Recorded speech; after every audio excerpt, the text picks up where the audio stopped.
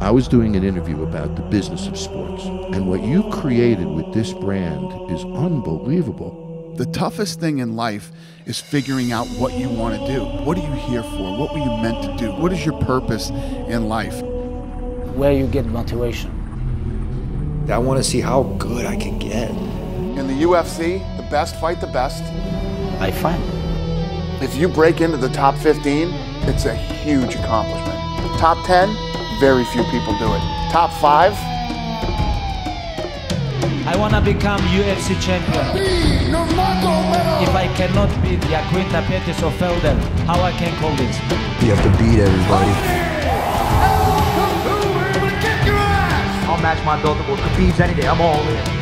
I don't care what color you are, what country you come from, or what language you speak. We're all human beings. Fighting's in our DNA. We get it and we like it. Let's go! Khabib Nurmagomedov, 28-0! So when you grew up, what was your dream in life? This is what I've always wanted to do. I went to school for physical therapy and nursing and being a cop. I mean, I've had a cubicle job too, man, and there's nothing wrong with it. But I said to myself, that's not for me. Your work is going to fill a large part of your life.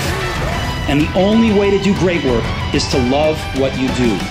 100%, my whole life. This is what I do all my life. Stay hungry, stay foolish. They booked it 4 times before, this is the 5th time. I prefer to not talk about it because it has been so cursed. Khabib Nurmagomedov versus Tony Ferguson, the fight you once told me you would never book again. Just in case you forgot, this fight has been signed 4 times, it's fallen through 4 times. It's like a crazy fight, you know. 4 times we've prepared.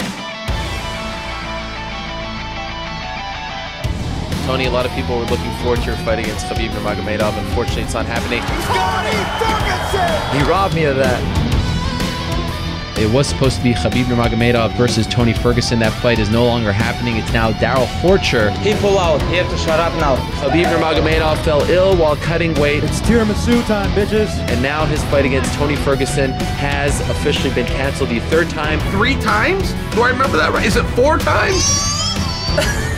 Tony Ferguson hurt himself. He tore his LCL. Khabib and I deserve to fight. We need to fight for the 5th time. We need to try this out again. It started in China and is now spreading throughout the world. This is a global pandemic. I have to beat this guy. That's why I'm here. I told you I'm a fucking hitman.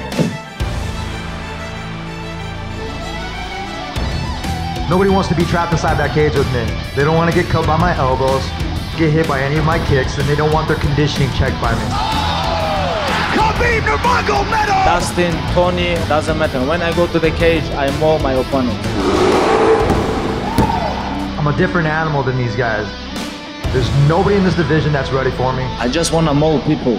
Khabib is doing stuff on top I've never even been shown. I have never even seen it. Everybody is running from Khabib on the ground. Tony's gonna attack. We always have the best fighting the best. That's why you fucking got in it. UFC never make like this fight. 12 instinct versus 12 instinct. This is about history.